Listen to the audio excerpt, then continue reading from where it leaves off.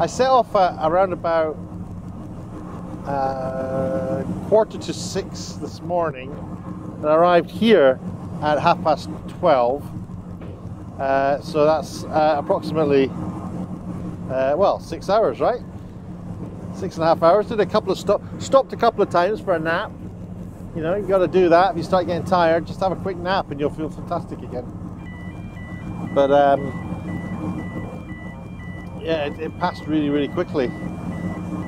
But the best bit of this trip lies ahead.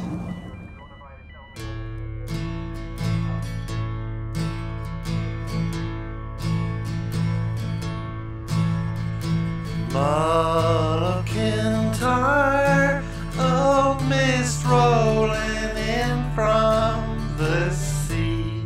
My desire is always to be here, oh Mull of Kintyre. Far have I travelled, and much have I seen. So the island here, that's Allen, and there's a ferry that takes you right across from there. In fact, I can see it just over there. That's the ferry just going back. So what we're going to do is go around the peninsula of this island where Kintyre is. And although I don't look it, I'm extremely excited. It's surprisingly quiet. I think it's only about like 15 cars or something on board. Hardly anything. This is the funnel, which is setting off a very low end rumble. Very warm. Down there's the cars. And over there, yeah, we call that water. So there's a series of ferries that go between the islands. You can actually buy a ticket to go island hopping. This trip is 2 hours long, and it's going from Ardrossen across to Campbelltown. It's about £52. Well, I say it's about £52. It's just over £52 exactly. You have to be here when they tell you, because there's lots of cars queuing for different ferries, so they'll just turn you away if you turn up too early. It's very relaxing, apart from the noise, the constant low hum of the engines. I guess we always find something to complain about. Today they're going to be doing some drills, some emergency drills, and we're not to be alarmed when we see people throwing themselves off the boat onto life raft, apparently, and we certainly shouldn't be jumping off with them.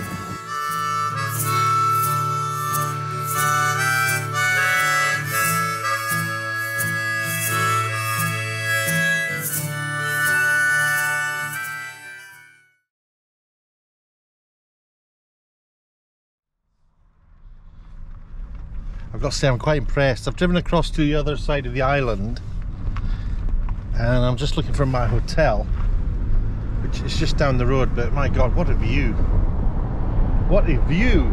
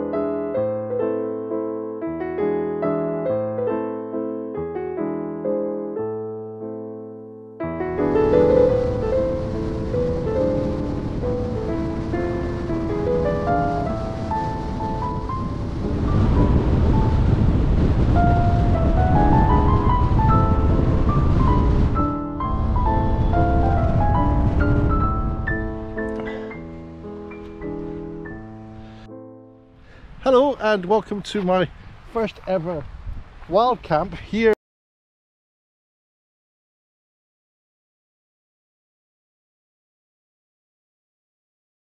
Well, the valley of Etive, the Glen, if you like, very close to Glencoe. The river is kind of like, you can see it actually being formed just over there. It's like all pouring down off the mountain. And look at these mountains up here. Woo, they're amazing. They just tower over you. And I'm right slap bang in the middle, and I found this little spot just here which I think will be perfect for camping. It's quite a lot of space and it's flat, and I've just got to find the flattest spot where there's no stones. And I think there's even doing a little campfire here, which I won't be using. But it's a top spot. I'm very, very lucky to have found it. I don't think I'll make a video of me doing the ins and outs of setting up everything. I'm just going to set everything up and then I'll talk to you again once I've done that. It's just because it's getting late now. It's like 6 p.m. I've had a big long load of walking this morning. I went to Paul McCartney's farm, and that was across quite rough land. I got like 15,000 steps in, so that's about 4 or 5 miles. For me, that's a lot. Not used to it. So if you don't mind, go and watch that on another video. I'll put a link down below if you want to watch that video. But if you don't mind, I'm just going to set up the tent and all my bits and bobs and get myself something to eat, get cooking. So let's go.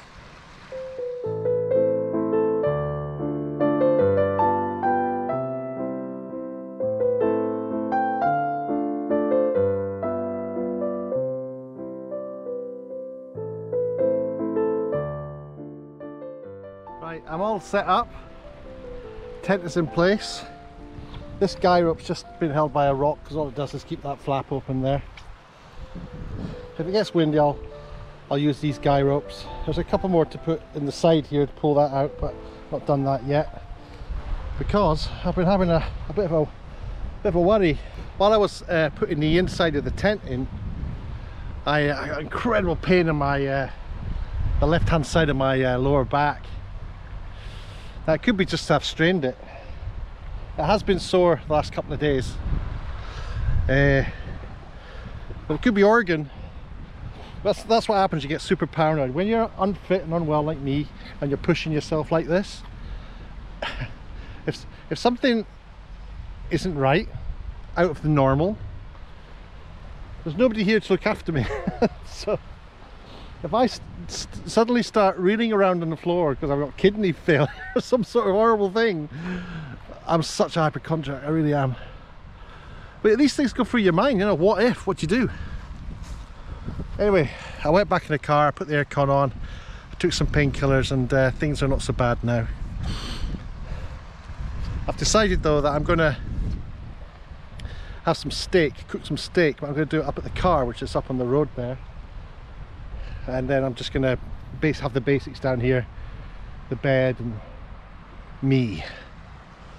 So, sleeping here, and tomorrow I'm going straight home. I need to get fitter before I do this. I think.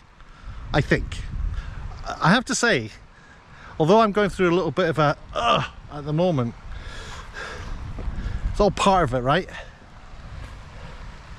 Oh, this is so amazing. So amazing. Look at this place.